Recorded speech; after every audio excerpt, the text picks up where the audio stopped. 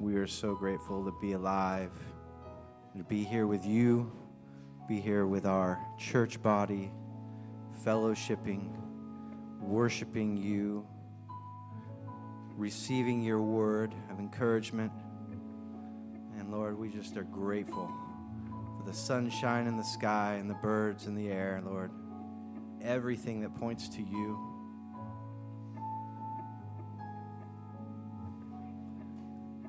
Help us to prepare our hearts and our minds and our souls for deep, deep worship this morning, Lord.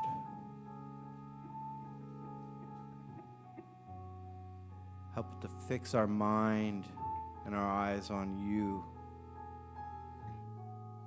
and tune our hearts to your Spirit.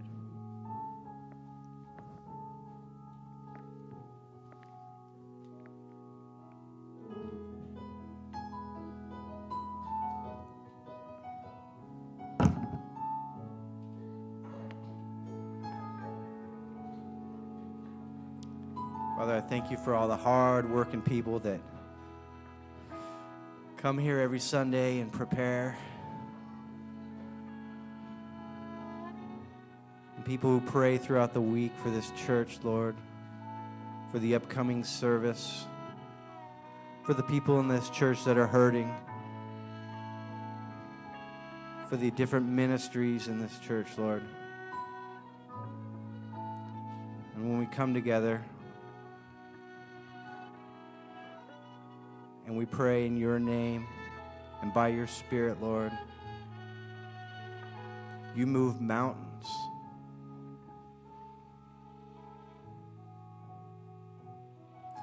And we recognize that this morning, Lord, that we have to fix our eyes on you every day, because we need you every hour. We need you every minute.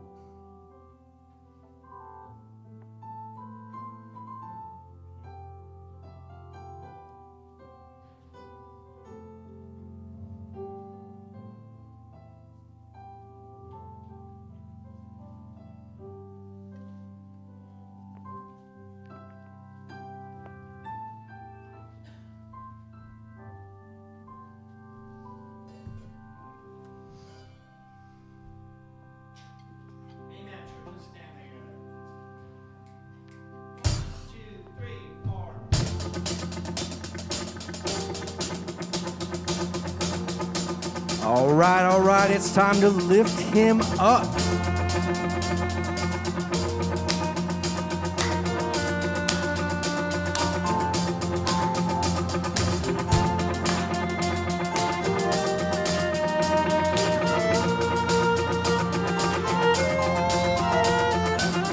As I was walking the west side, lost on a lonely road,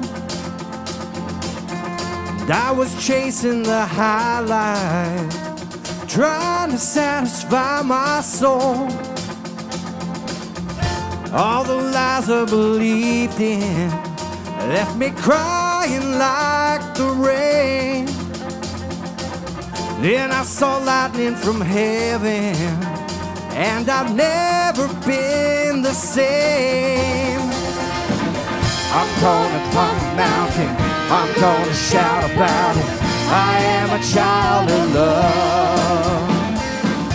I found a world of freedom, I found a friend in Jesus. I am a child of love.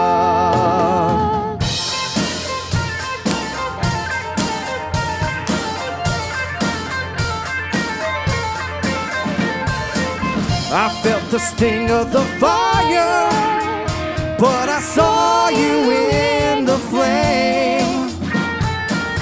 Just when I thought it was over, you broke me out of the grave. I'm gonna climb a mountain, I'm gonna shout about it. I am a child of love. I found a world of freedom, I found a friend in Jesus. I am a child of love. Yeah. Oh, I am a child of love. Yeah. Oh, I am a child of love.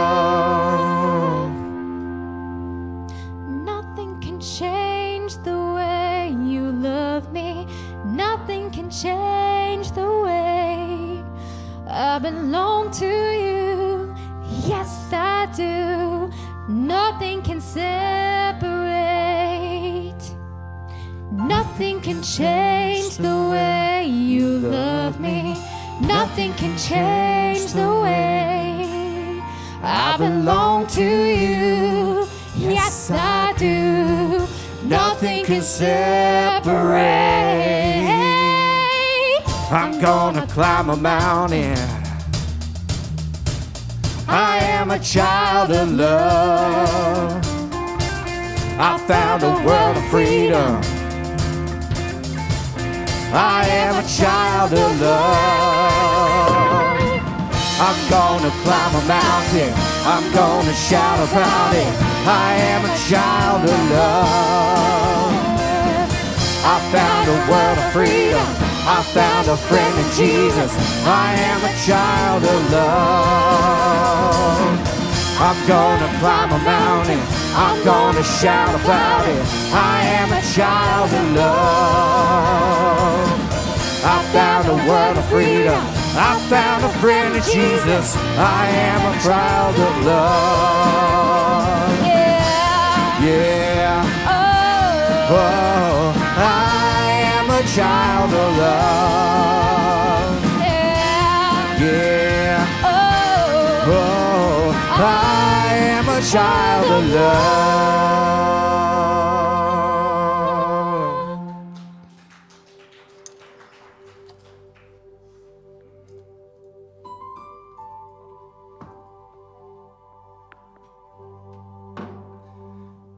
And Father, once again, we just are grateful we can all be here and we can worship you together.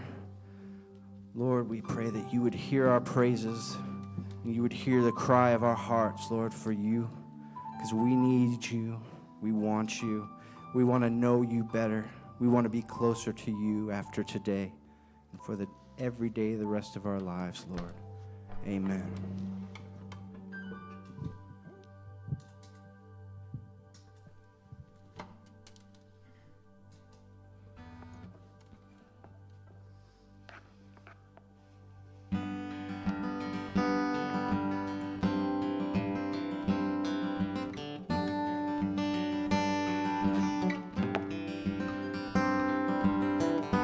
Praise God from whom all blessings flow.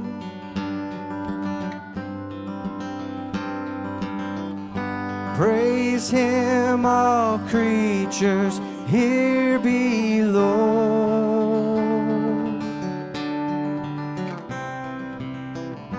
Praise him above, ye heavenly hosts.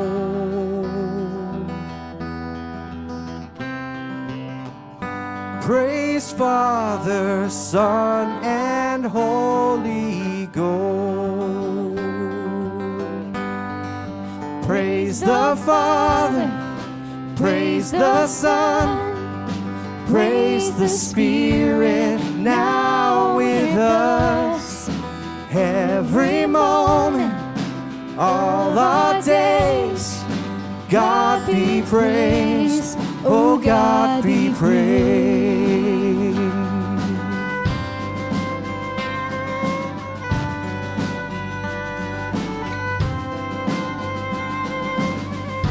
Praise God with morning's breaking light. Praise Him through darkness of the night.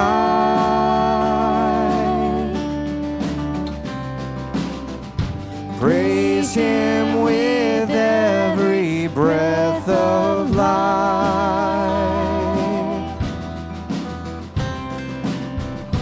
Praise Him, my soul, with all your might. Praise the Father, praise the Son, praise the Spirit now with us. Every moment, all our days, God be praised, oh God be praised.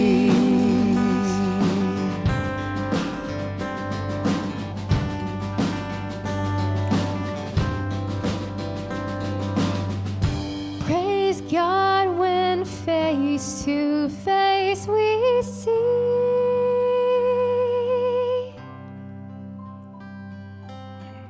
the one who died to set us free,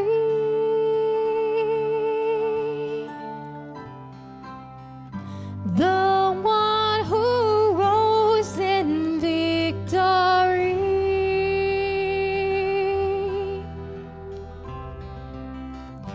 Praise now forever Christ our King.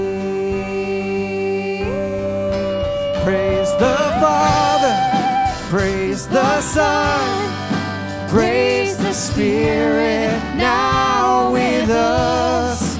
Every moment, all our days, God be praised, oh God be praised. Praise the Father, praise the Son, praise the Spirit now with us. Every moment, all our days, God be praised, oh God be praised, God be praised, oh God be praised.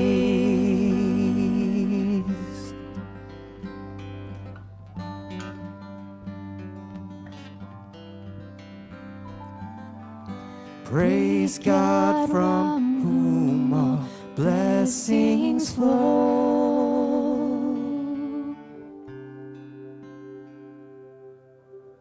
Praise Him, all creatures here below.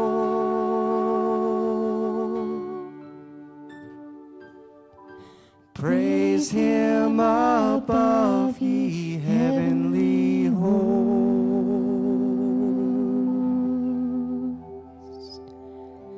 Praise Father, Son, and Holy Ghost.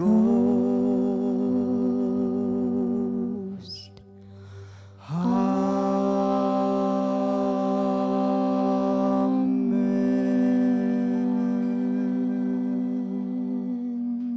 Can you say amen?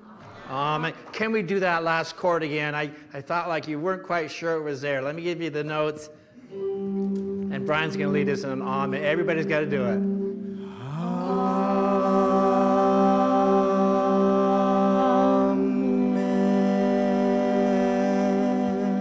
Which is his way of saying to God, make it happen. Make it so. Father, thank you that you are the Alpha and the Omega, the beginning and the end. You're the great Amen, the one that makes it happen. We stand in awe today in light of some of the things coming up in our message of this amazing universe that we live in that seems to have been designed so one planet, this little speck, third planet from the sun, could have life. Life that's intelligent and emotional and passionate and able to respond to the Creator. We thank you for that, Lord. We thank you for the capacity that we have to love and to worship, and we choose to focus that love on you today. So we gather to exalt you more than anything else. We lift your name high up today. Ferndale Alliance Church is a place that honors the God of Scripture, honors the Lord Jesus of history, who came and taught and died and was raised on the third day, seen by hundreds of people who testified and gave up their lives because of that great historical truth that validates all that we believe and do, Lord. So we thank you for our church. We pray together for all believers around our world that are worshiping. We pray for the believers that are suffering, that are going through persecution in many places, that you would be gracious and kind and provide remedy for their suffering, Lord. We thank you for our missionaries that serve us around the world. And we thank you for Judy, who regularly gives us mission moments in our bulletin to remember to pray for our workers. And I just want to lift up all the Alliance workers right now that serve us around the world. We are grateful for them as they have struggled to combat the barriers of COVID and international issues and still faithfully serve you. And we give you thanks for missionaries who've come out of this church to serve you, Lord. May that continue to be part of our legacy. So God, just take a moment, Lord, just to take our hearts. The brokenness that we bring to church sometimes, the joy that we bring to church sometimes. I pray this morning, especially for a friend of mine whose daughter OD'd on fentanyl here in Ferndale, and it's just shocking. A youngster that was loved and cared for and blessed as an adopted child, and it makes that terrible decision to make choices like that, Lord. I pray for this church, that we would be wise in our parenting, we would be wise in our youth leading, that we'd be wise in our growing up, to not mess with things that we know are harmful, because they don't just hurt us as individuals, they hurt our friends and our family. So I pray for this particular family, that you'd reach out and touch them and heal the heart and grief that they're going through, Lord. So be with us today, Lord. We celebrate that Jesus is risen, and we walk in that resurrection today. In your name we pray. Amen. Good morning. Let's give a welcome to Steve, who's going to do the morning announcements, I believe. There you go, Steve. Let people know that you're glad they're up here. It's not an easy job.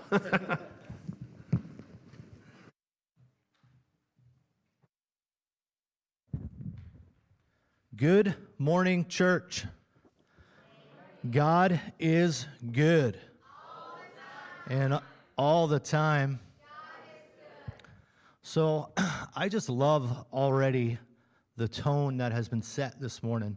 I enjoyed that last song, and I just love what it did personally for my heart, was just put me at peace and calm. And it already sets the tone.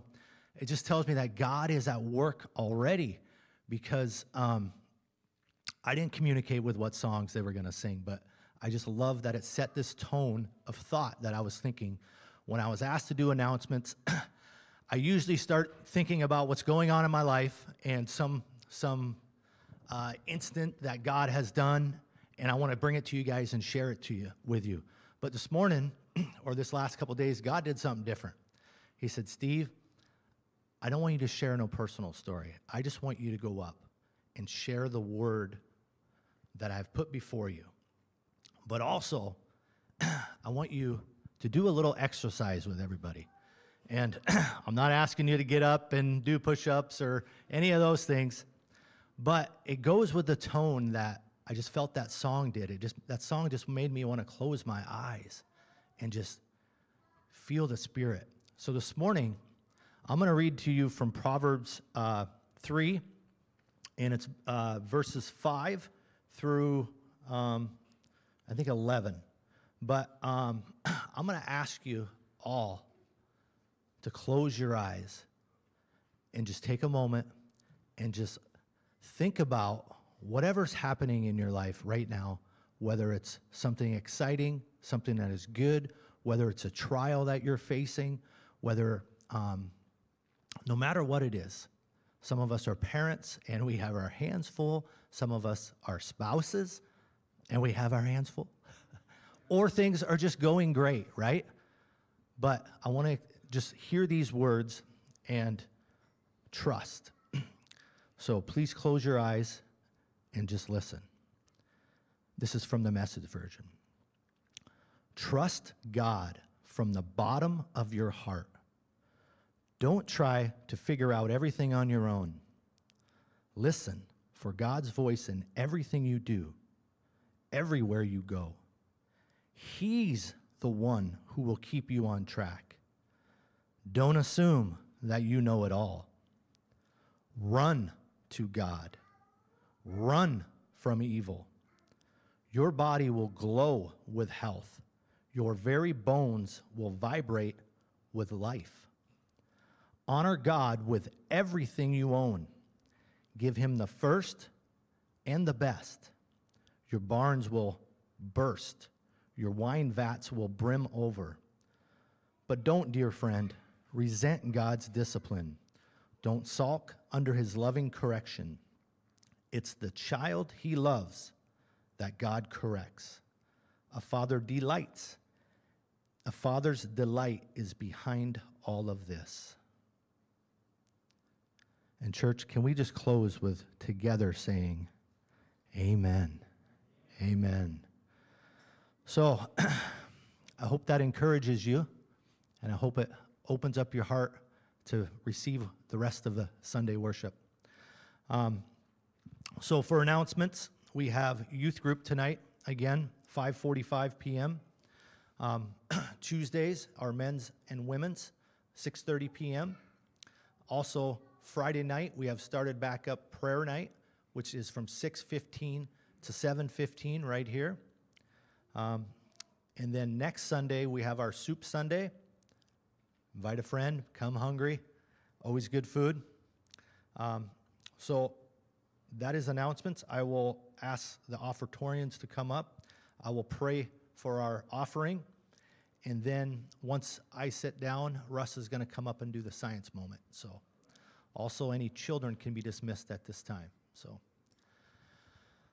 Father in heaven, we just give you thanks and praise, Lord. And we want to give our first fruits to you today. We want to ask you to multiply them and bless your for your kingdom and your glory, Lord. Please accept our offerings and our humble hearts, Lord. We just praise you and give you all the glory. In Jesus' name, amen.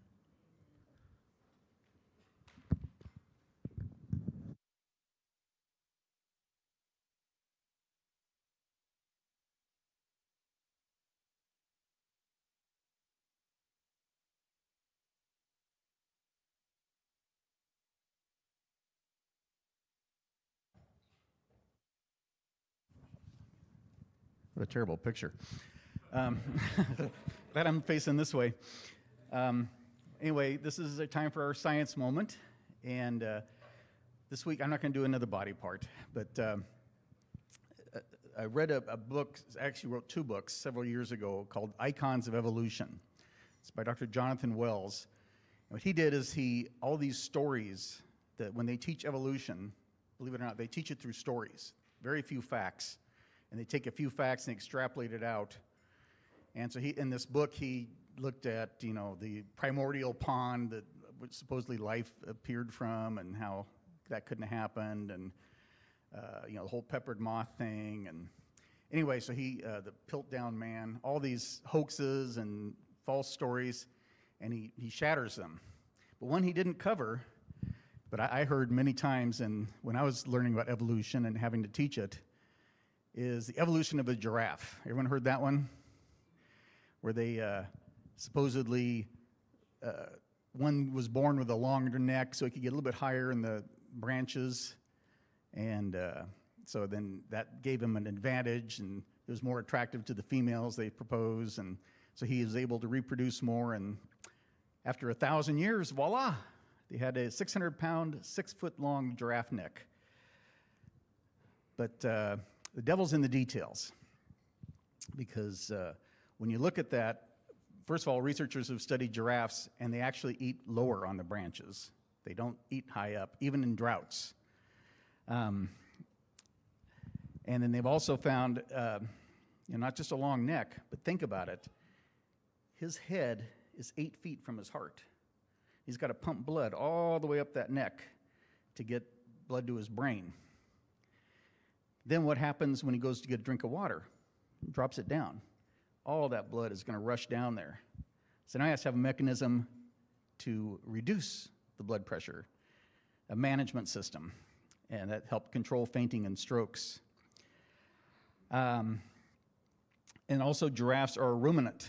As Eric told us about cows, they regurgitate up their food, and then they chew it again a second time, and it helps them to digest that fibrous grass and leaves and stuff like that. But they had to pull off this trick with a neck as taller than I am, which is not hard, but so they had to have a special muscular esophagus to not only swallow the food, but to bring it all the way back up that 6 feet. Then they have to breathe. And if a man tried to breathe with an 8-foot neck, he'd die. Not from lack of oxygen, but because of the residual carbon dioxide that's in his neck. But a giraffe has a special breathing pattern. They breathe really slow and deep, and that recycles that air, and so they can survive.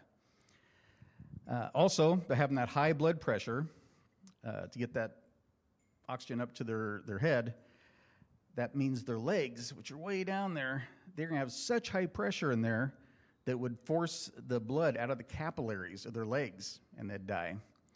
But they have special fluid in between their cells at the same high pressure that prevents that, which also means they have to have super strong impermeable skin so that it doesn't leak out of there. So in addition to all these changes and hundreds more like them, they may also have to have postural reflexes and new strategies to escape from predators. So it's evident that the giraffe's long neck necessitated not just one mutation, but many, and these perfectly coordinated. Blind evolution doesn't look ahead and coordinate a group of changes for some future advantage. It's blind and must proceed one small, useful step at a time. But what if loads of changes are needed to simultaneously successfully make a biological transition, like in the giraffe? All those different functions had to appear all at the same time. So we know that one type of cause to meet this challenge, and it is not dumb luck and natural selection, it's the engineering marvel.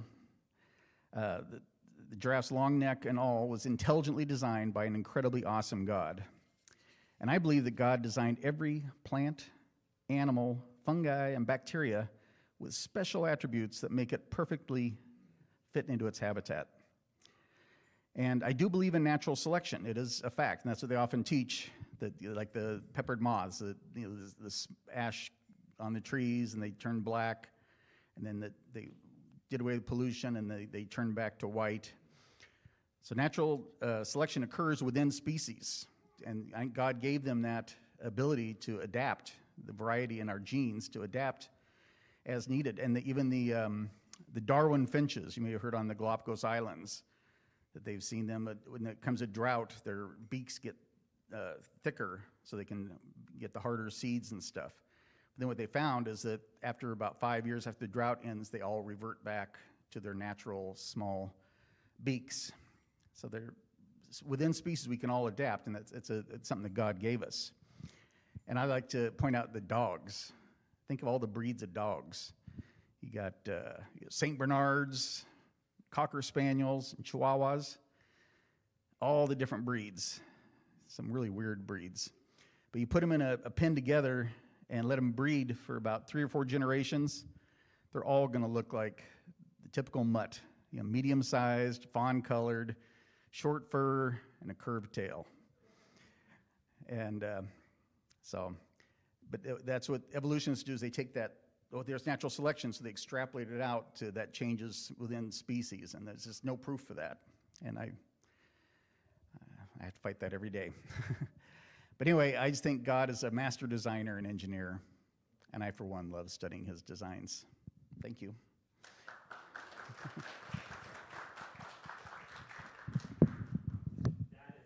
Thank you, Russ. Send me a better picture, I'll put it up there, but that's all I can find. I think that's pretty good. Let's continue to worship the Lord this morning. Let's stand together, and you don't have to stand, but it's always kind of nice. You can worship any way that you want.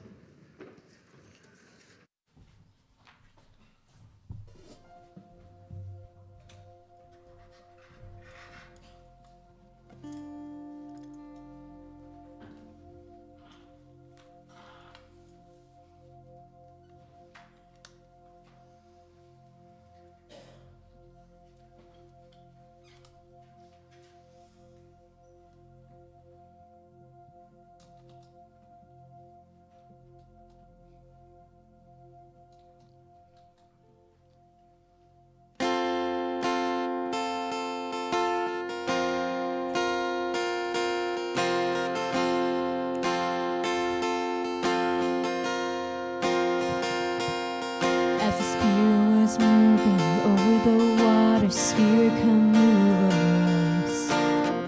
Come rest on us. Come rest on us. As the Spirit was moving over the water, Spirit, come move over us. Come rest on us. Come rest on us. Come down, Spirit, when you move, you make my heart pound. When you feel the room, you're here.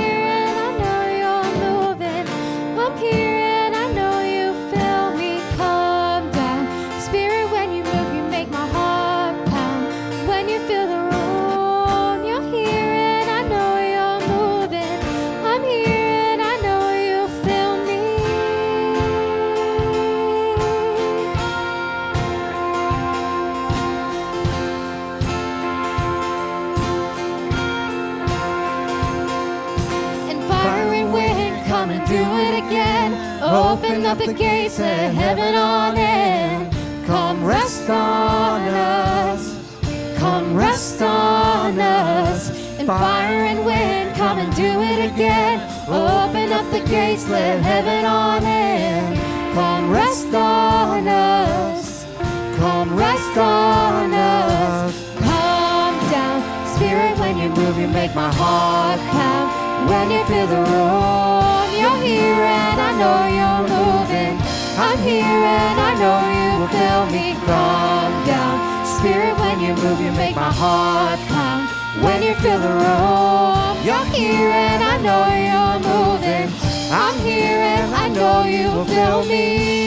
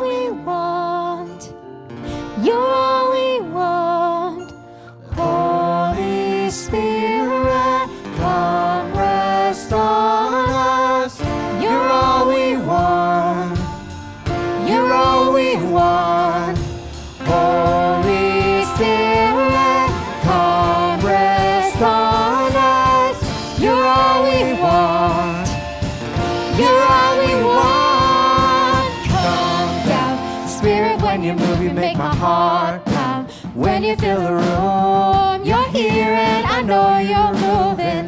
I'm here and I know you feel me. Come down, Spirit, when you move, you make my heart pound. When you feel the room, you're here and I know you're moving. I'm here and I know you feel me. Holy Spirit, come rest on us. You're all we want. You're all we want. Holy Spirit, come rest on us. You're all we want. You're all we want. Holy Spirit, come rest on us.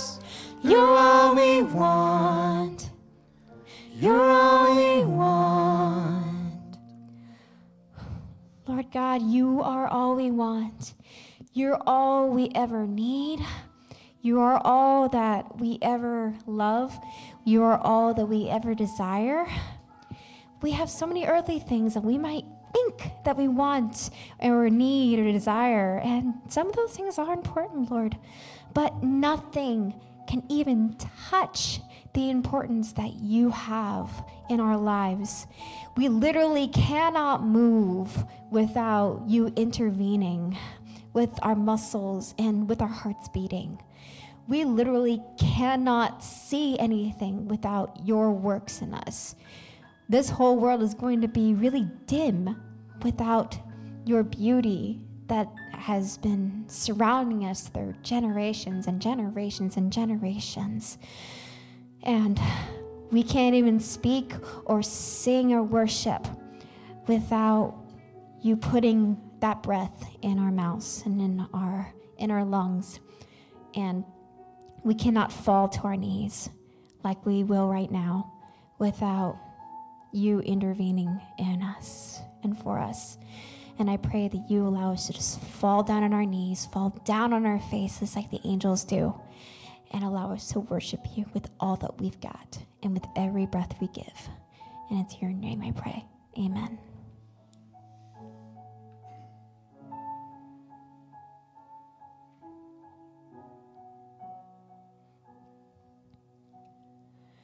We fall down, we lay our crowns at the feet of Jesus.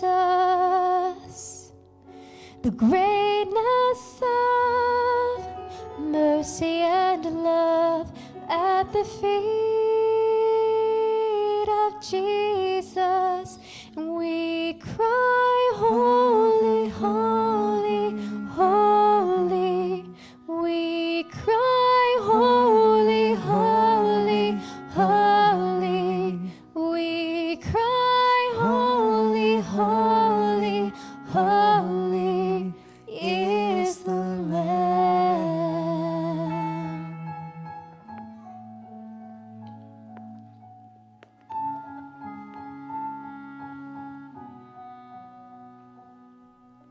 We fall down, we lay our crowns at the feet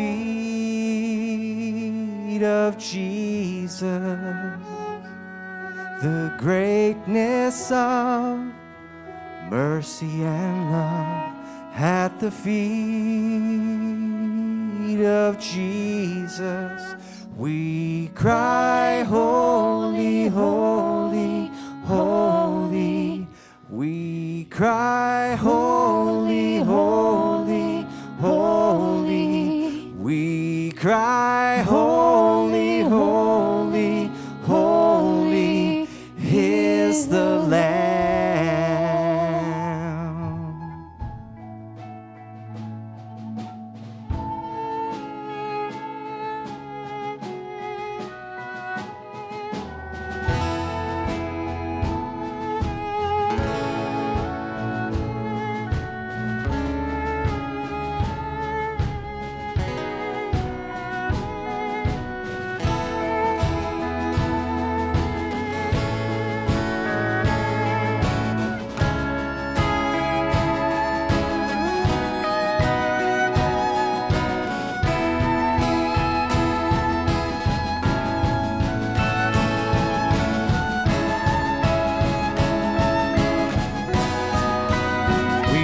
Cry, holy, holy, holy. We cry, holy, holy, holy. We cry, holy, holy, holy is the Lamb. We cry, holy, holy, holy, holy.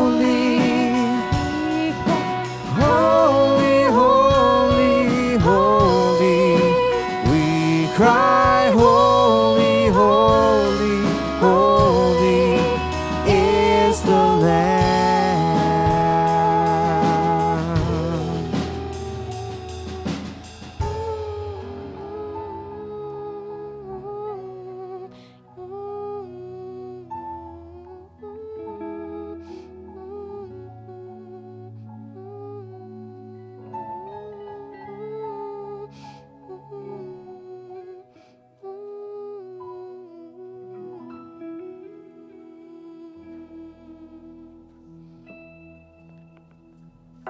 Lord, now be with us as we take a good part of our morning to look at the Word, your Scripture, Lord. Bless us now as we discover together what you did through Paul in this amazing city of Athens, Greece, the current capital of Greece, a city that goes way back with a great history of intellectual giants, Aristotle, Plato, Socrates. It was kind of the university city of the world. The Princeton and Harvard and Yale and MIT and everything else crammed together. And some of their ideas were true and some were not true, but it attracted people who were thinkers and liked to think and debate and argue.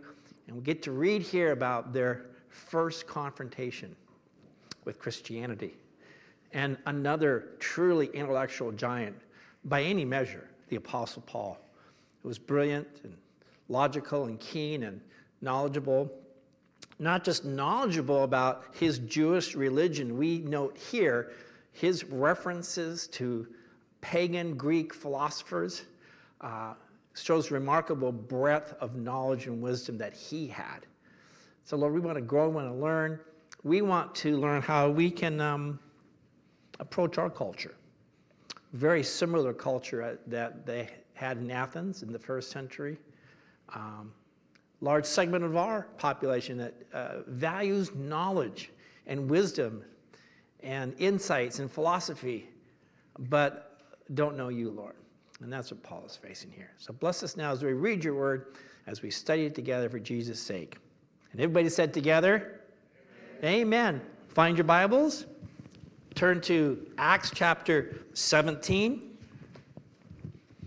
We are finishing up chapter 17 today, as you might imagine. And what that does for us is that next week we're going to start, the week after, start the book of Thessalonians,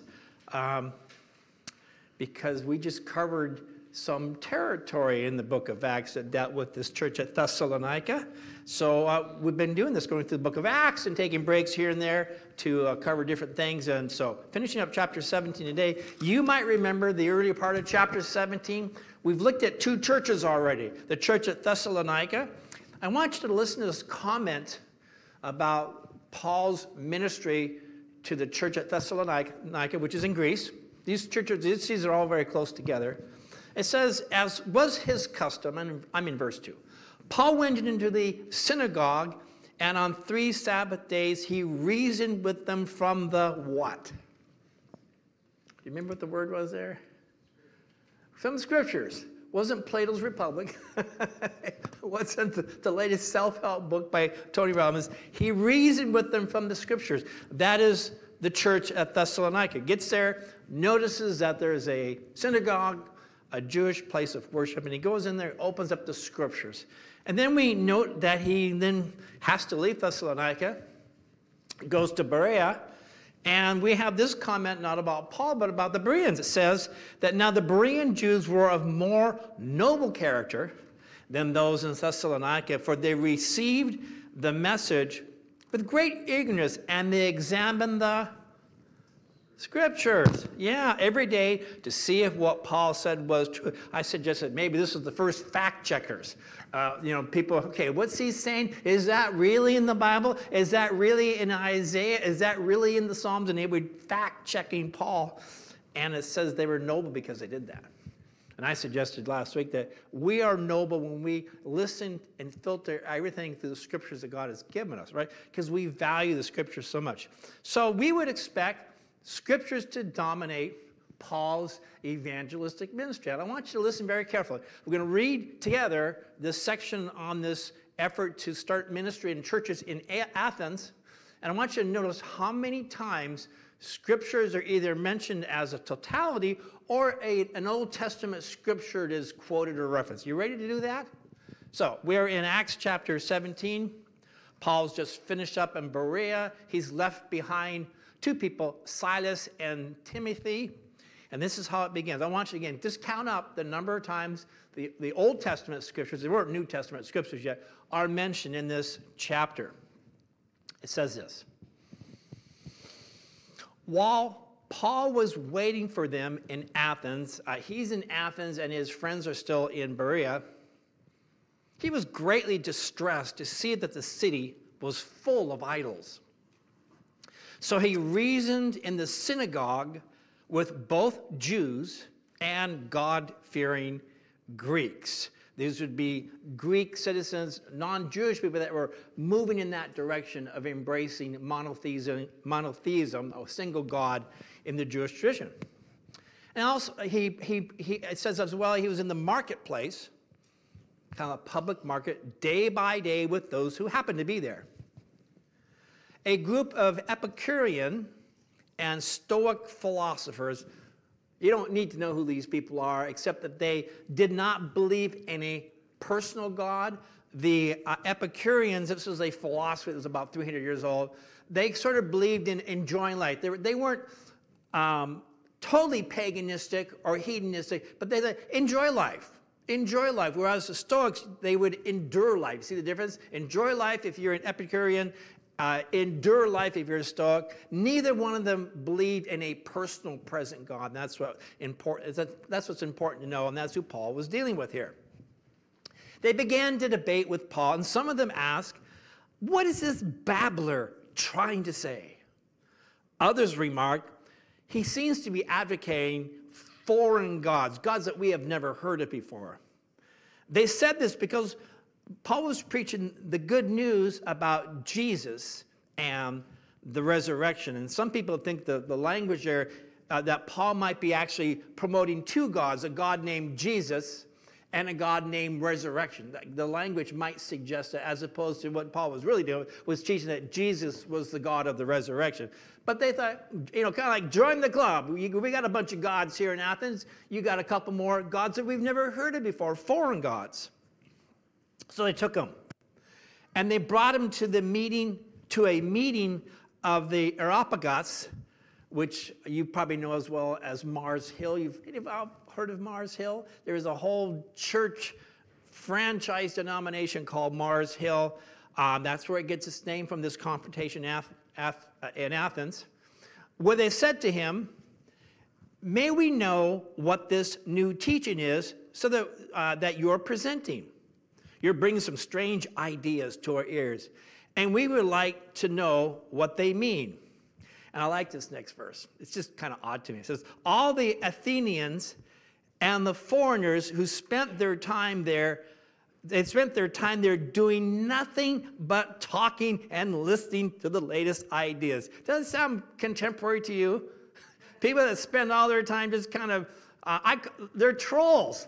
These are the first origins of trolls. People just, hanging around and arguing and bickering and debating and it says that they're not doing anything.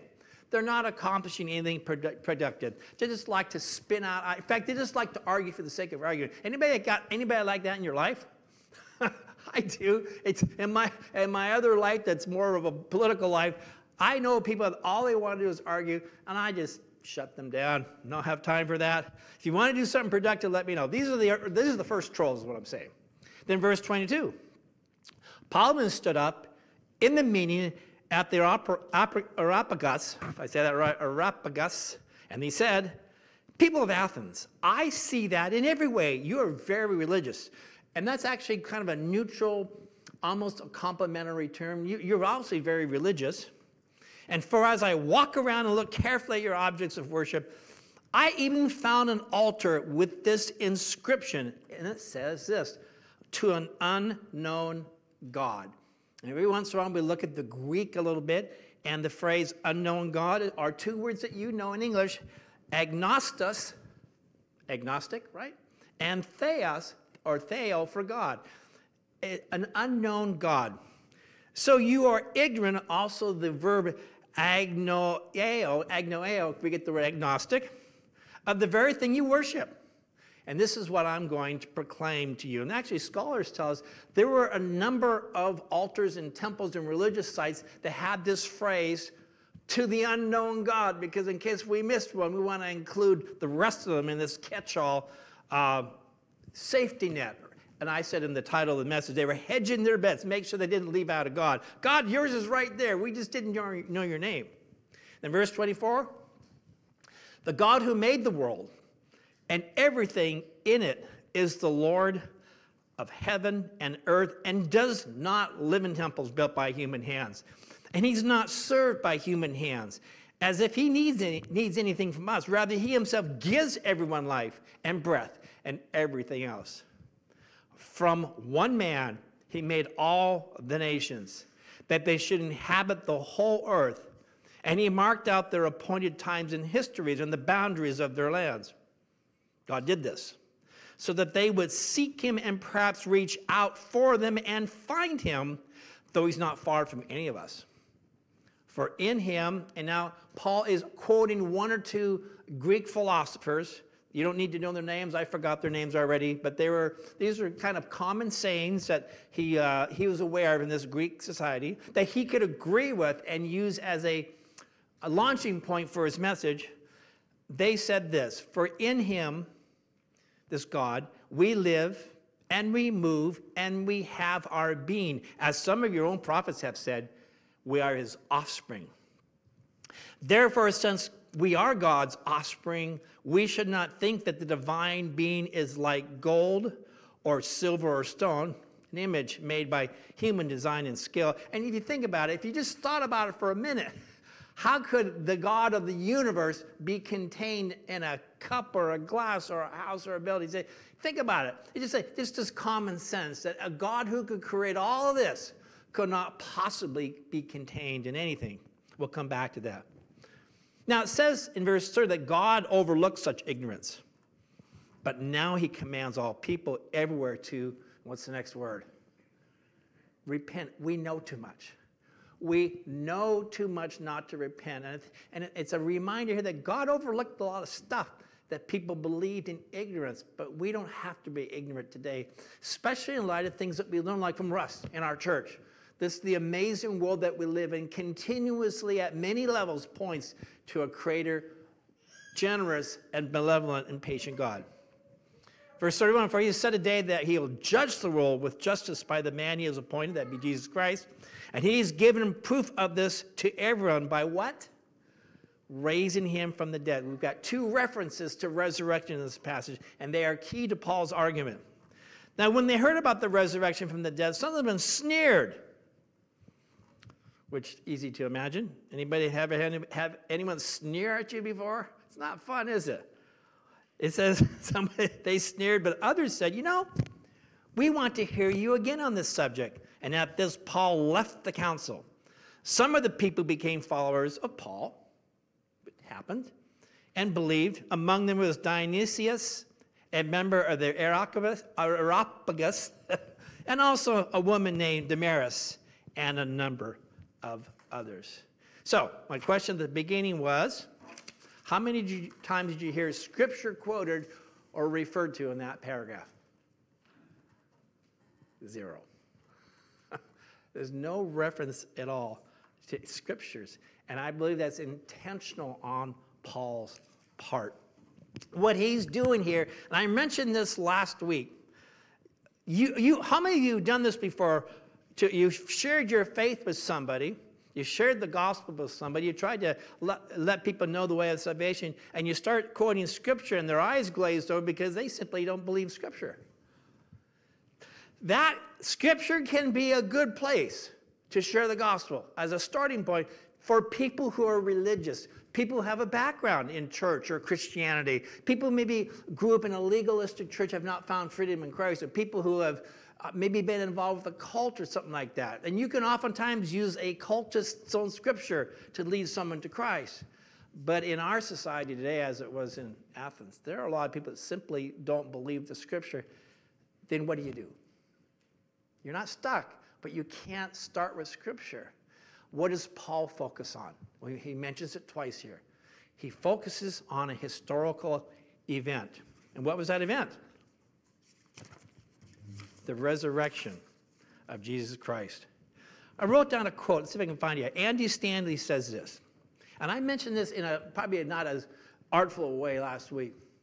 I fully believe in Scriptures. I believe in the integrity, the unity, the truthfulness, the authority, the reliability of Scripture.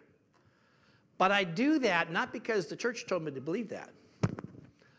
I do that because Christ believes that. Okay, does that make sense? I start with Christ the way Paul starts with Christ. And Stanley says this about this issue of resurrection. He says it so much better than me. He says, if a man can predict his own death and resurrection and pull it off, well, I just go wherever that man says. Let me say that again. I buy this. I do. If a man can predict his own death and resurrection, which Jesus historically did, there's a lot of documents that tell us that, and he pulls it off, I just go with whatever that man says. Well, you say, but Pastor, isn't that kind of a circular reasoning logic? No, it's not. We start with the scriptures, the New Testament documents, 27 of them, as independent pieces of work, historically describing things that took place. And you come to a conclusion that they are compelling. Now, if you choose not to believe, that's fine. But I think the historical evidence is compelling that this man, Jesus Christ, came, lived amongst us, taught and preached. He was captured and suffered and tortured and put to death on a cross, died on that cross under Pontius Pilate, historically it says. But on the third day, witnesses came out. And they weren't the normal witnesses that we would expect. The witnesses were women. And at the time, if you want to establish something in court, it was not women that you brought forth as witnesses. But the script, so let me say it this way. If you were going to make this up, if you're going to make this story up, first of all, you wouldn't make the apostles look so wimpy, so weenie, so afraid, and so scattered, right? They don't look that great in the gospel narratives, do they? It's the women that have the courage, that go to the tomb and it's empty, and they proclaim that. It's impossible to imagine not just one, but 4 gospels presenting the story that way. Then you have this person named Paul, who's so amazingly effective. I honestly believe that we are here today in this church and churches around the world because of what Paul did. His influence in starting churches in the Middle East and in Eastern Europe, and then eventually wanting to get all the way to Spain. He at least got to Rome. This guy was amazing what he did. And his life story only makes sense if what he saw was true. A resurrected Christ that said, follow me, follow me. It's pretty powerful stuff. So Jesus, when you read the narratives, just start from the texts, believed in Scripture. He over and over again says, I didn't come to abolish the law, but to fulfill the law. And he continually referenced people in the Old Testament, like Jonah, 3 days in the belly. Like Moses, you've heard Moses say, Abraham, Noah. Jesus referred to these as real people, again, validating the Scriptures. So I start with Jesus, and because Jesus believed the Scriptures, it's good enough for me. So it's a consistent view of his authority, but the authority of Scripture over me, not the authority of a church or a group of people that decide that Scriptures are authoritative. We don't decide that. We simply affirm the truthfulness of it. So I'm going to follow this guy wherever he goes, and he says follow Scripture. I'm going to follow Scripture as Orthodox. So what we have in this passage, I think, are some great keys for us to learn about sharing Christ. Can we look at some together? There are not very many, and you can follow along here. The first thing I mentioned earlier, if you're one of those fill-in-the-blank kind of people, is when sharing Jesus, know when to and when not to use Scripture. We've covered that, right? And this is where we have to have some faith. Paul consistently went to the resurrection, argued the resurrection historically. He does that in 1 Corinthians 15 when he says Jesus first appeared to Peter, to James, to the rest, and finally to me, 500 at a time. That's a historical argument. He appeared to many people, and if it wasn't true, they could have batted that lie down in a hurry. They could have just simply showed the body or any number of things to dispel that rumor. They couldn't because it was true, the resurrection. So you have to decide when to use Scripture and when not to use Scripture. And again, you can quickly tell. You can tell you start using verses like John 3:16, it's going to work or it's not going to work. But behind all of it is the truth of the resurrection. That gets people's attention. You mean this person was killed and then he was raised up, and he says his followers can be raised up as well? that ought to get people's attention. I believe in sharing the gospel that the Holy Spirit keys in on that truth more than any other truth, okay? We don't need to get off on tangents on peripheral issues surrounding our faith, but focus on the resurrection of Jesus Christ. So here are some keys. From verse 16, we learn that to be effective as Christians and as a church, we need a passion for the lost. And we need to be fearless and unashamed. We have to have a passion for the lost, and we need to be fearless and unashamed. Notice verse 16. Paul goes to this city, may have been his first visit, and he looks around and he goes, what a mess. He sees idols everywhere. Now, he's perhaps used to going to cities with synagogues that at least had enough Jewish influence that he felt at home. He really felt in a foreign land here as he looked in this city and saw all the idols. It says, and the NIV kind of tones it down a little bit, he was greatly distressed to see the city was full of idols. It ripped out his heart to see that. And I think the reason Paul was fearless and able to share the gospel was he really was a believer that people are lost without Christ. He looked around and goes, there are a lot of lost people in this great city. I think that's a prayer we ought to have for ourselves. Lord, give me a passion for the lost. May it trouble me and bother me that my family, my friends, my neighbors, my co-workers are lost and consigned without Jesus to a Christless eternity. Sometimes we need God to do a work in our lives and go, wow, Lord, give me a passion for the lost. We intellectually have a passion. I believe this, and so I'm going to share Jesus. No, just to have that emotional passion, spiritual passion for those that need to know Jesus Christ. The next key to sharing comes in verse 17, where it says that he reasoned in the synagogue with both Jews and God-fearing Greeks in the Jewish setting, but then also in the marketplace. So he was willing to go anywhere. And I like the word that's used here. It says he reasoned with them. We saw this word earlier in the chapter. He dialogued with them, or he had a conversation with them. And a conversation is more effective than a lecture, right? It's easy to lecture people. It's easy to yell at people. It's easy to beat people up with the Bible. It says here, he reasoned with them, which suggests it went, basically, it was a Socrates method of teaching, back and forth questions, right? This is the Greek method of persuading someone, is to have a conversation. And he reasoned with them day by day. So that's better than a lecture. The next key is found in verse 18, and we mentioned this already. In verse 18, it says, he seems to be advocating foreign gods. They said this because Paul was preaching the good news about Jesus and the resurrection. And the key principle is this: our primary focus and message amongst all the stuff, we might talk to people about their family life. We might talk to them about contemporary morality and the struggles of culture. We might talk to people about scientific issues like we talk about here in our church. But it needs to come back to be about the resurrected Jesus. Our primary focus and message should be about the resurrected Jesus. I would suggest that if we don't cover the Easter weekend, death, burial, resurrection of Jesus Christ, that we haven't quite got the full gospel out to our friends. The next principle is found in verses 19 through 21, which is that Paul stayed focused on the resurrection and caught their ears. They were interested. They wanted to hear from Paul. They asked him some questions. You're saying some stuff that's different to us. We're interested. Share some more. And I believe that Paul stayed focused on the resurrected life. And again, I'm going to quote Stanley again. It's the key to everything. It's not necessarily answering all the cultists' questions. It's not necessarily trying to unravel all the apparent supposed contradictions in the Bible. It's not necessary to figure out how science and faith goes together. You start with Jesus. Again, if a man can predict his own death and resurrection and pull it off, I just go with whatever that man says.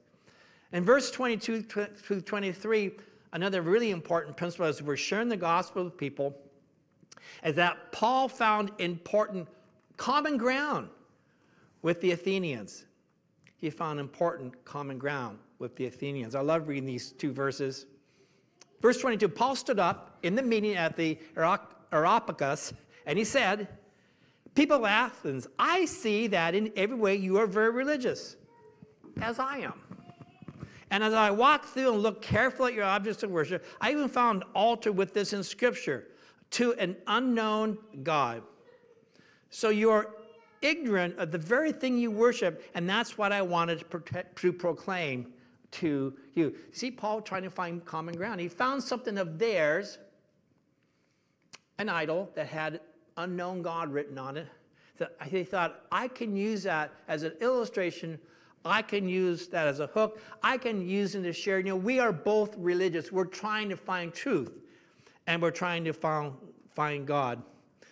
And it occurred to me when I thought about these people in Athens, you know, think about the humor of that. Everything's got a god, you know, all this pantheon of both Greek and Roman gods. But they were afraid they missed one.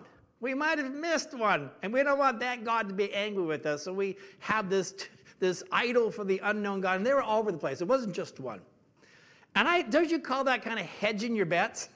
Right? You all know what that means, whether you're a gambler, voting on, it's like when you vote against your own team, right? When you bet against your own team, kind of hedging your bets because you kind of know what's going to happen. It's when you are an investor and you say, well, I'm not going to put it all here, I'm going to divide up. Whereas when Christianity wants 100%, these guys were hedging their bets. And I wonder if Christians, we do that sometimes. We do hedging our bets by shifting to works.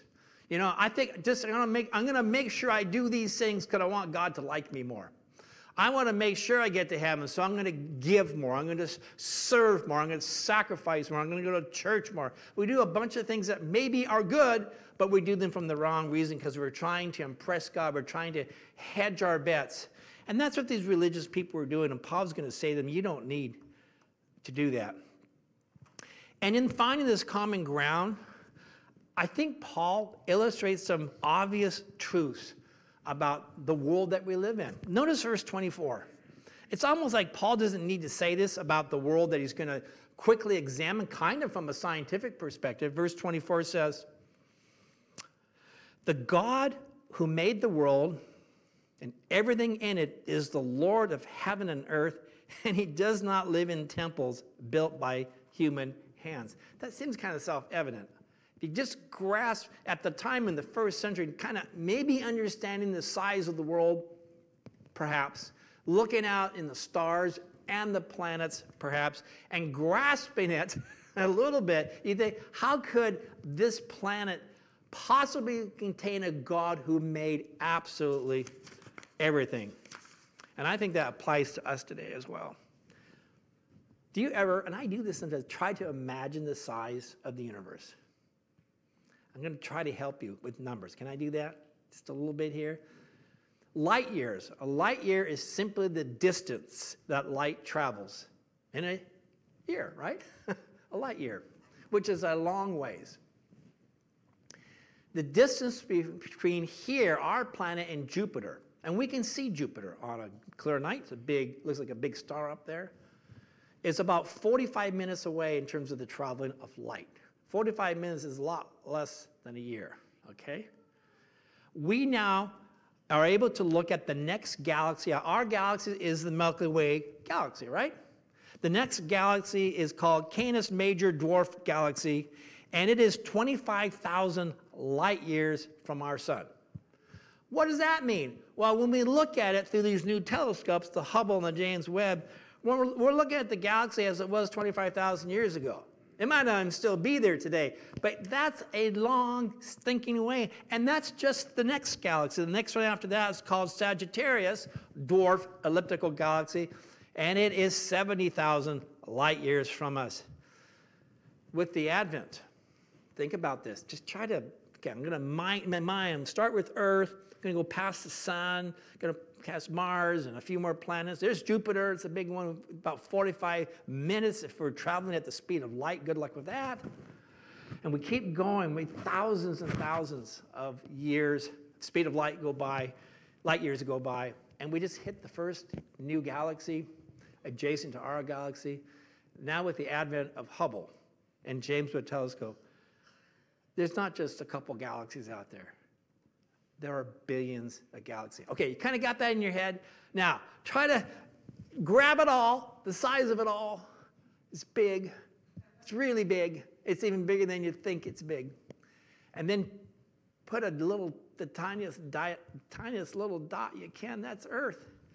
And here's what's amazing about it. And I think Paul probably didn't know that under the inspiration of the Spirit he was saying this.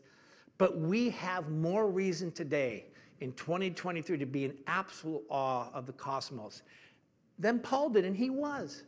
Because we are looking out there and there is no compelling evidence to say there's another life-bearing planet out there. What we have is so unique, so rare, so one of a kind, so accidental that I don't think anybody who's a true scientist really believes that SETI is going to result in anything. By the way, SETI is just our way of trolling the universe. Don't you think? Just beeping out there, making comments, and nobody wants to respond to us. It's amazing. It's amazing. So Paul is trying to grab these guys. Think a little bit. You guys, God has given you brains.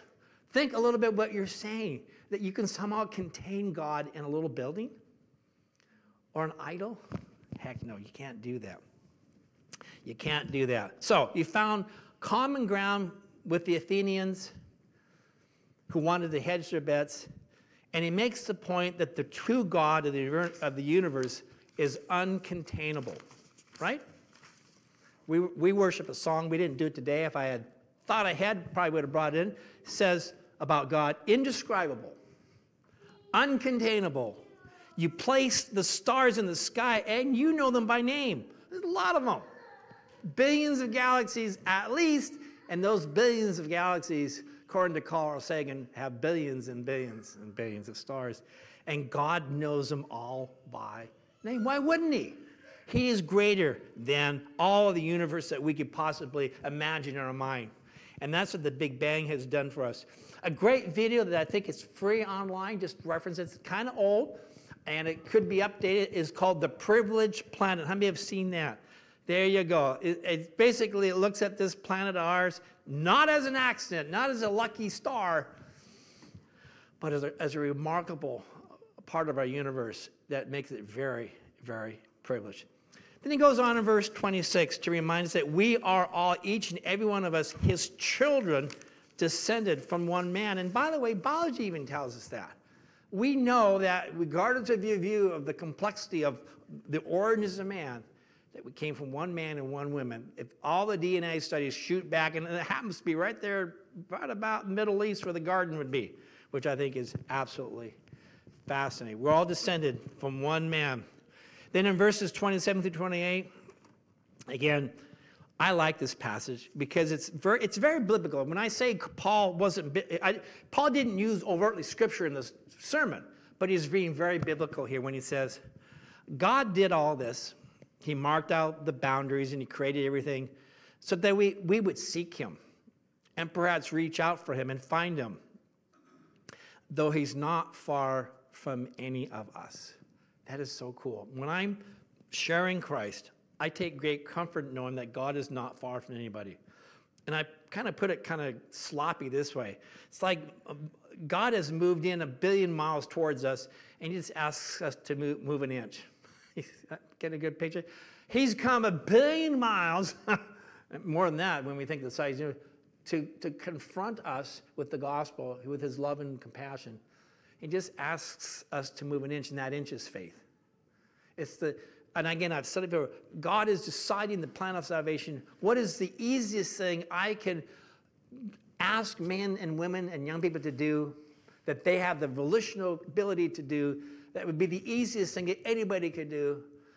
Would they have to go to school? They have to be wealthy? They have to be strong? They have to be smart? How about they just believe? What can be more difficult, but yet so hard sometimes?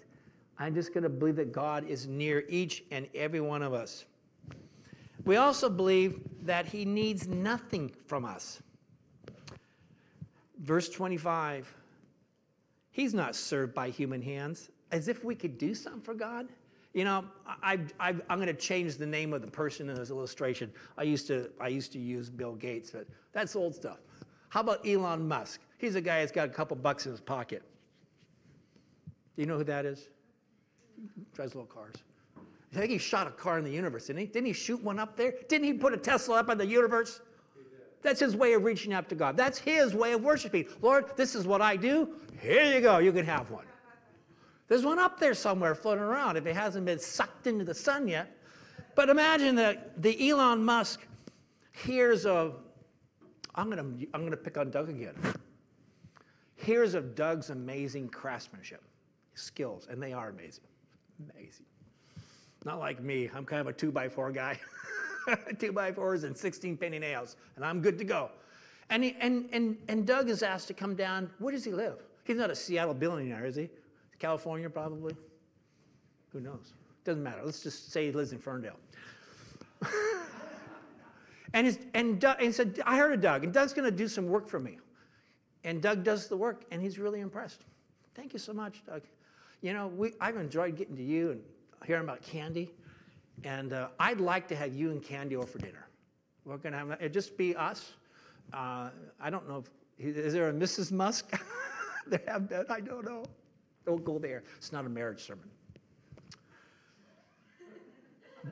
It's not a marriage sermon. So okay, we're gonna have Doug and Candy for dinner, and we're gonna make a really nice dinner because we can. And why not? This man came to our home, and he just did a super job, and I got to know him. He's a really pleasant guy. I enjoyed talking to him. In fact, we shared profound and deep things. Let's have a great dinner. And we did. And so Doug and Candy come, and they have this wonderful spread and servants, and it's just the best meal you've ever had.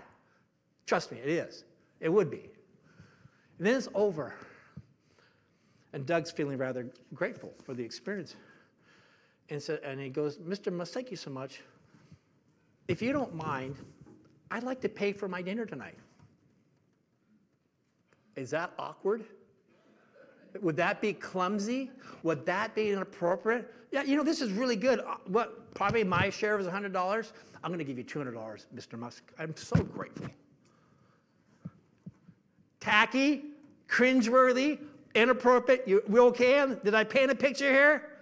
That's what we are like when we try to pay God back with our works. When we say, I'm going to do this because, what does it say here? He's not served by human hands. How could he possibly? Now, we do things for God. Now, we do appropriate things for God. Would you like me to take care of your other bathroom now? I'd be glad to come back and do your kitchen. I enjoy doing this. That's totally appropriate.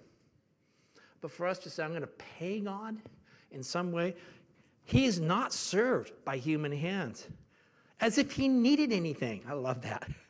Rather, what does he do? He gives everyone life and breath and everything else. There's a 3-point sermon there. Life and breath. And by the way, Russ, you got to do a thing on air. You've done some stuff on air. Thank God for air. Are you glad there's air? I wrote the other day, people complain about, you got to have water, and the water bills and stuff, but what's more important than water is air. And fortunately, I haven't figured out how to regulate that yet. They will. We'll get a bill for air one of these days. I'm sure it's coming. Everything else is charged for. Okay, I'm really getting way off here. Getting toward the end here. Now, okay, verse 26, we're all descended from one man. But think about what that does to the issue of race and bigotry and prejudice. Because it says from one man, he made every nation. Every people group would be maybe a better translation. Every ethnic culture. How do you not read this and go, what are we thinking when we think less of some group of people because of skin color or a country of origins or something like that? What were we thinking? How do we not read this and go, we're idiots? One man, he made all the nations that they should inhabit the whole earth, and he marked out their appointed times in history and boundaries of their lands. We were born when and where God wanted us to be born. Isn't that weird? None of us here, I don't think, I'm looking at somebody with unique powers, chose where you were born. Anybody chose the place or the time? No. It happens when it happens. And if we believe in God's sovereignty, he's in charge of that. So he's not far from us. He makes a trip of 1 billion miles. We just have to move a fraction of an inch. And he goes on and he says he demonstrates his greatest demonstration of his nearness and heart is in the incarnation of Jesus. He's not, that phrase, he's not far from any of us. It's kind of a cutesy way of saying he's right there. He's right there. And his biggest evidence of that, John 1 verse 14 reminds us that he became one of us and he moved into our neighborhood, Peterson would say. Jesus Christ, God's incarnation in Christ, his life, death, resurrection, his presence now by his Holy Spirit. You can't get any closer than the Holy Spirit, his gift and grace to us. Then finally, our passage demonstrates his patience and his grace. It says, okay, in the past, I like this, God overlooked. There can't be two more gracious words than that, God overlooked. Anybody glad that God overlooked stuff? When you were young, I did a lot of things I didn't really know were wrong. I just didn't know until the gospel came in. God overlooks our ignorance. God overlooks such ignorance. But now, new dispensation after the cross, he commands all people everywhere to repent. Jew, Greek, male or female. Because he set a day when he will judge. And he's appealing to people that didn't have the scriptures, but I think they knew in their heart. I kind of knew in my heart, I'll tell you my theology. Before I was a Christian, before I even thought about giving my life to Jesus, I knew there was a judgment. I thought judgment would be, I had to watch a movie of my life over and over again. I thought that would be punishment enough. That was my idea of judgment. That you get to watch your life over and over again to see how miserable you lived your life. That would be hell, right? Anybody would find that uncomfortable? If you don't, God bless you. But my point is, I knew there was judgment before I was a Christian. And he will judge the world with justice by the man that he has appointed. That man, of course, the man, there's only one man, would be Jesus Christ. And he's given proof of this to everyone by raising him from the dead. Again, Stanley, if a man can predict his own death and resurrection and pull it off, I'm following that guy. Why wouldn't I? And then we end up with these people that get saved and follow Jesus. And I think it leads to some takeaways. First takeaway is when we share Christ, some will receive it and believe. Some will reject it and not believe. And some just need more time. We actually noticed all three groups in that last part there. Some sneered, they rejected. Some said, we want to hear you again on the subject. They're reasoning it, they're thinking it through. And then some of them became followers of Paul, which of course meant followers of Jesus Christ. And he lists some of them right here. People we might get to meet in heaven someday. Pretty cool. Yeah, I've heard of you, whatever your name is. Dionysius and Damaris. You met Christ in Athens. That's pretty cool. So here's the takeaway. God is totally on your side when you share the gospel. When you share it with an unbelieving spouse. When you share it with your children or your parents. It's clumsy and it's awkward. It feels weird. When you have the courage to share it with a neighbor or someone at work or something like that, know this, that as much as you have a passion, as little or as great of a passion you do for their lostness and their coming to Christ, God so much more. God is near to that person. Lord, I know you are near that person that I want to share the gospel with. So I'm going to trust that you are doing your work. You're near. You're not far. Amen? So as I close in prayer, I want you to think about 2 or 3 people that need Jesus, okay?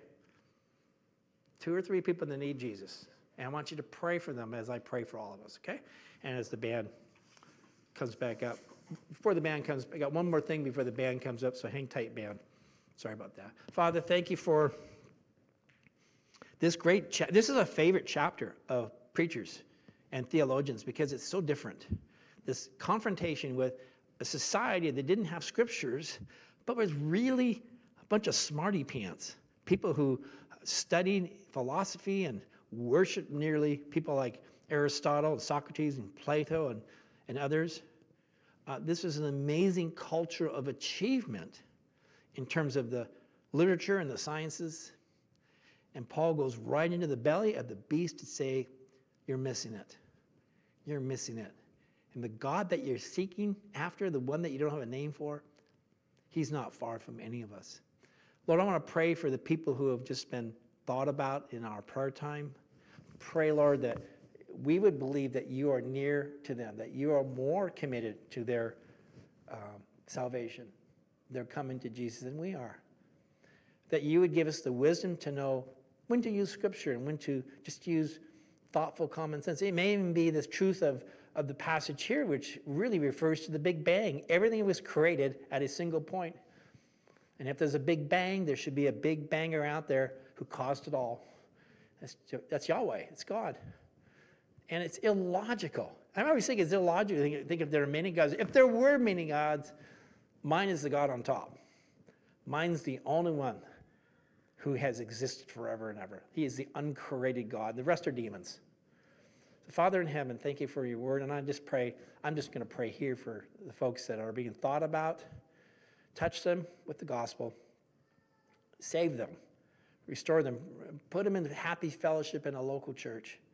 Make them effective in themselves sharing the gospel the rest of their lives. And I pray all this in your name. And God's people together said, amen. Cool chapter, eh? So we got something quick to do. We have the privilege of introducing the church to a couple new members. And I was going to do that a little earlier. So as you look around, you go, who could that be? Bruce and Linda, come on up the front for a second.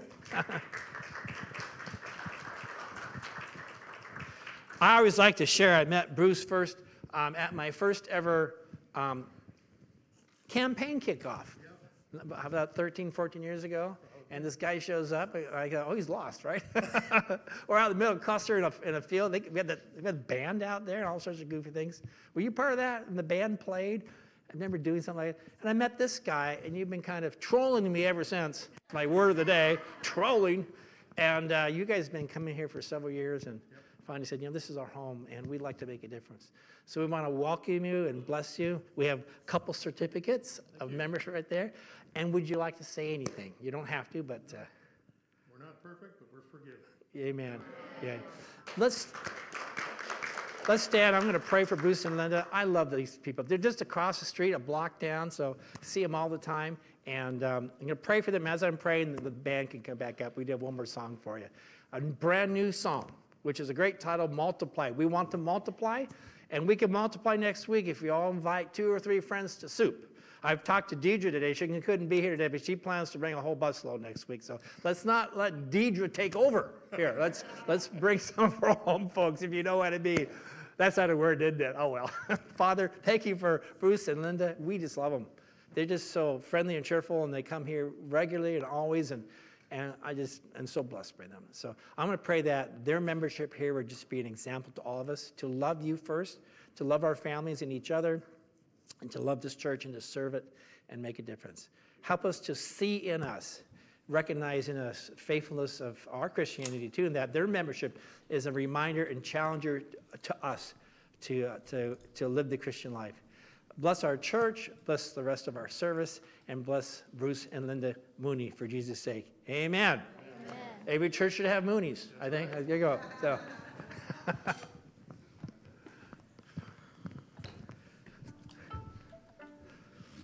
Hey, folks, this is a brand new song. Somebody tell me who's I can tell me. 1, 2, 3, 4.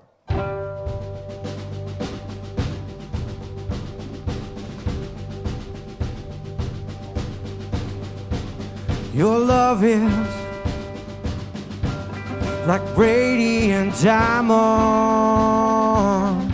bursting inside us. We cannot contain. Your love will surely come find us like blazing wildfires, singing your name. God of mercy, sweet love of mine, I have surrendered to your design, and may this this offering stretch across the skies. These hallelujahs be multiplied. These hallelujahs be multiplied.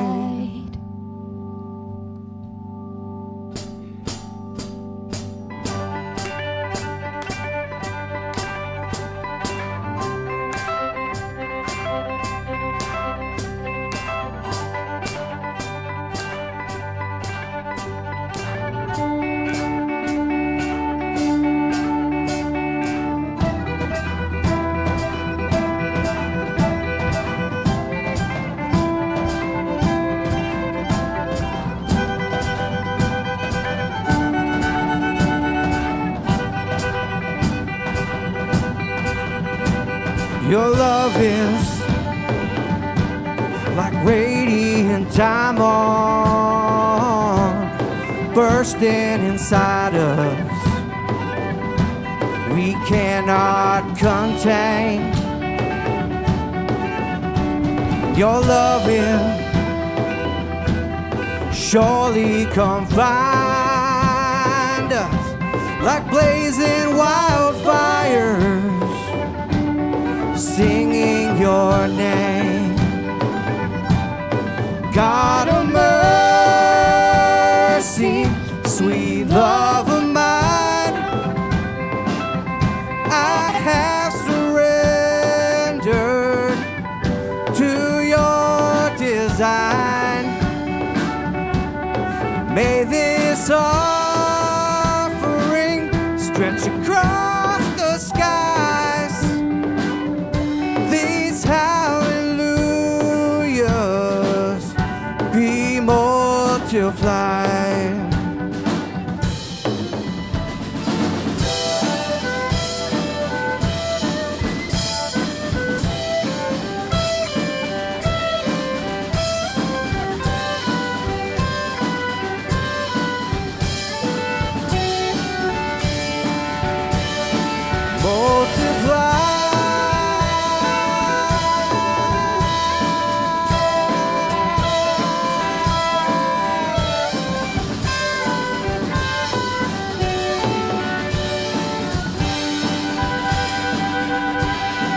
God of mercy, sweet love of mine, I have surrendered to your design. May this offering stretch across the skies. These hallelujahs be multiplied. These hallelujahs be multiplied.